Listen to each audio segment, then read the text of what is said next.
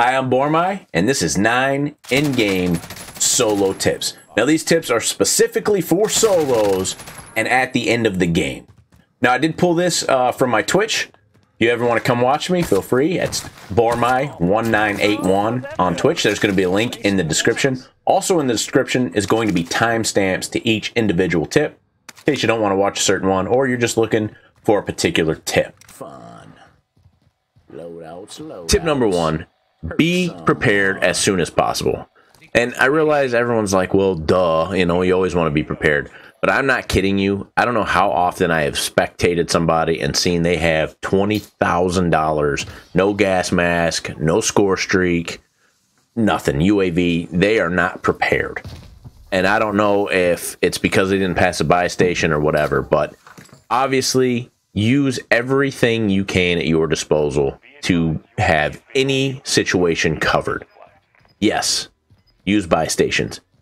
I don't mean die to get a gas mask from an aid station. It's the last gas mask, and obviously it's surrounded by buildings and people are camping waiting to kill you. I mean, buy stuff. Don't die with money so somebody else can just take that money and spend it on a gas mask. Tip number 2, use the final loadout drop to determine how many hostile people are in somewhat close proximity to you.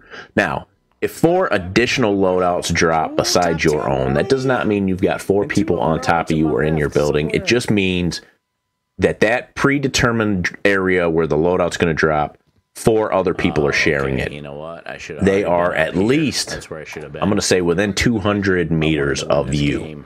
Now, if this is Circle 5 when that loadout drops, it still could be relatively big. So just be mindful of this, so you're not just freely running out to get shot by the guy who's camping in the building next to you.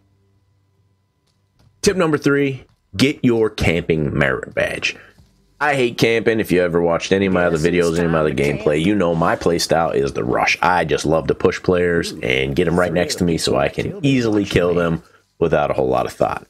However, in-game solos, hell, in-game anything, camping is definitely okay. People are going to camp because it doesn't make sense to just run out in the middle of the open and get picked off and just be somebody's, you know, lunch. You don't want to do that. You do want to camp. And while you're camping, use this opportunity to find other people, whether you see them moving in a building or they're rotating in and you can kill them. Just watch for other hostile players.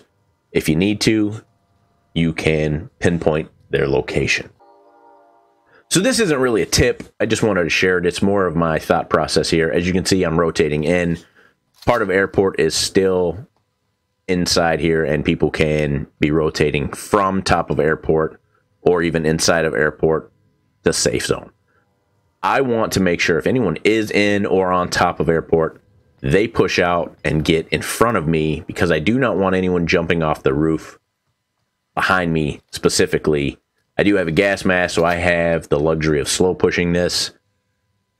I don't want to get into a position where now I've got a guy who's behind me, I've got a guy in front of me, I'm stuck in the middle, and I have to play who's the biggest threat. And by that I mean try to determine who's going to be able to kill me sooner, which guy I need to kill first. I don't want to play that game, so I just slow push it as I have the luxury here. Tip number 4, again, it's going to sound like everyone should know it. Tip number 4 is to use cover. As you can see here, I'm going to use this wall to protect my back and my side. Now, I use this wall this whole time. However, if I was going to be rotating, I would move from cover to cover. That is what you need to do. You need to have in mind where you're going to go when someone starts shooting you. Okay, but here I'm going to use the cover. I'm going to use all these openings to check for people rotating in behind me. I just want to make sure there's no one coming in that's been gas pushing. Okay, use the cover to your advantage always. Tip number 5, ping shots that you see on the mini map. Open up your big map, toss a ping on that, just a marker. That way you can locate people that aren't necessarily a threat right now, but you're going to possibly get tunnel vision on somebody later. You want to keep in mind where someone is, so a little bit later on, you know, hey, I need to be paying attention to this direction. Maybe you're moving, maybe you're rotating, maybe you're you're just camping somewhere and you need to pay attention to that specific location.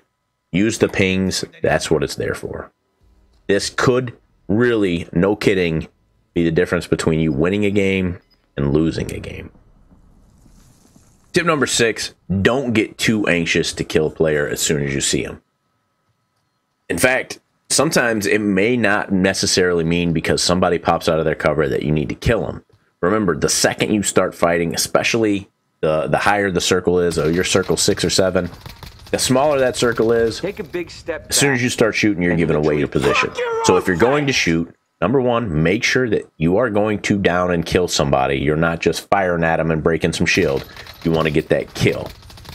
Number 2, take a big step back. You don't need to be so anxious because while you're firing at somebody, you might be giving a sniper the opportunity to take that headshot.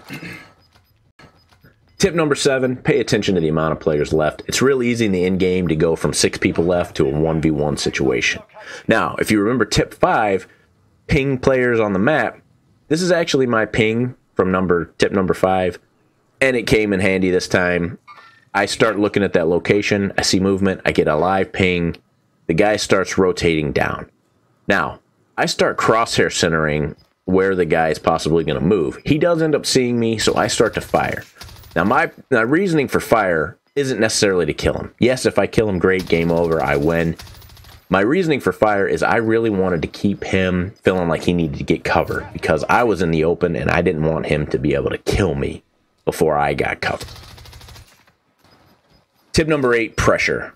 In solo end games and any end game, especially when it's 1v1, you want to keep constant pressure on that final person. Now, in the situation I'm in here, he actually has the better positioning on me.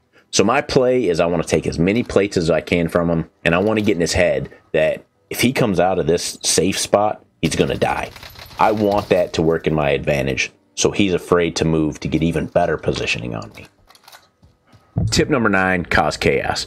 This time I did it by throwing a thermite, which I actually thought that I missed my throw, but I wanted to force a mistake from this guy, and I wanted to make him think he had to rotate a certain direction. So the thermite actually did hit, and it did exactly what I wanted it to do. He forced himself out to my right, out of cover, before I had to push, and I finished it up lickety-split.